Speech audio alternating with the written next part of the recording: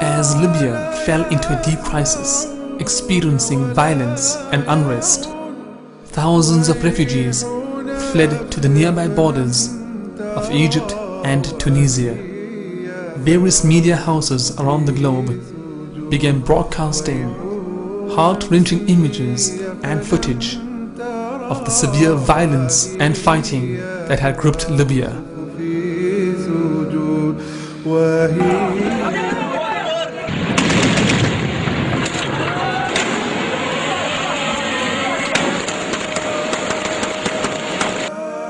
This prompted a humanitarian response from the international humanitarian community.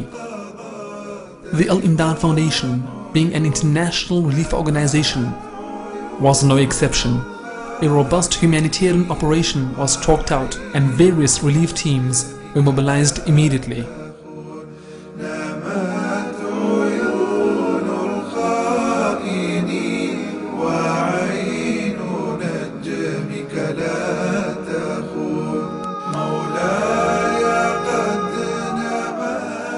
The Shusha refugee camp. This was now the home of thousands of refugees who had fled Libya in fear of their lives. The Shusha refugee camp was a part of the Sahara Desert. The sunsets were beautiful and breathtaking, whilst the nights were extremely cold. We are now at the family section of the Shusha refugee camp with our female personnel visiting tent to tent and assessing the needs of women. Those who require sanitary packs and sanitary products will receive a voucher, and in a few minutes time, inshallah ta'ala azza wa jal, a distribution will be taking place purely for the women who require sanitary products and packs. Most of the refugees hailed from Bangladesh, Somalia, Eritrea, Nigeria, Sudan, Chad, Egypt, Palestine and Ghana. The Al-Imdaad Foundation thrives on professionalism, and as you can see, there is a systematic manner in which the meals are being given to the refugees who are here this afternoon. We have security from the military who are maintaining the calm and order, and at the same token, we are also pleased to say that the meals which have been presented to the refugees are quite wholesome indeed. Each meal comes as well with a fresh juice, and this has really brought a smile to the many hungry refugees which you see behind us.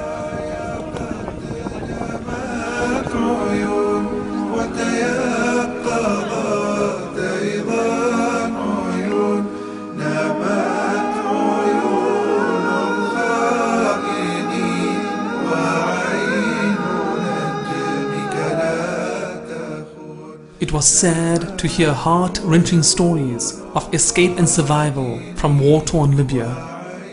The Al-Imdaad Foundation is a purely humanitarian organization, playing no role whatsoever in any political game. Its only duty was to render humanitarian services and relief aid to the poor, needy and destitute refugees who had left Libya with little or no belongings at all.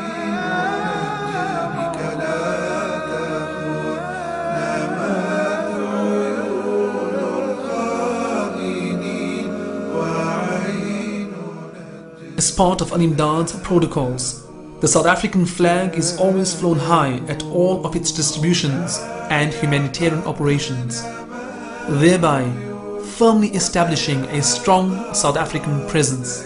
The huge South African flag flown at the Shusha refugee camp made a bold impression amidst a sea of tents surrounding it. A timetable of humanitarian activities and information was disseminated to the refugees.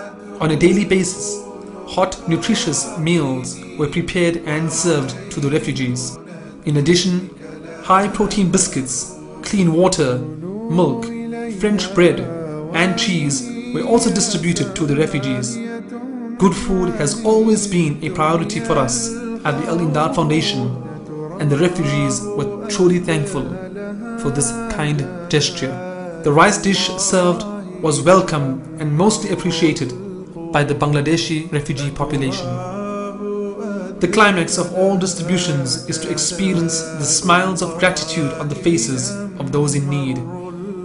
Our hearts felt satisfied, knowing that we were making a positive difference in the lives of these affected people. UNHCR officials also visited the Al-Imdaad base camp from time to time.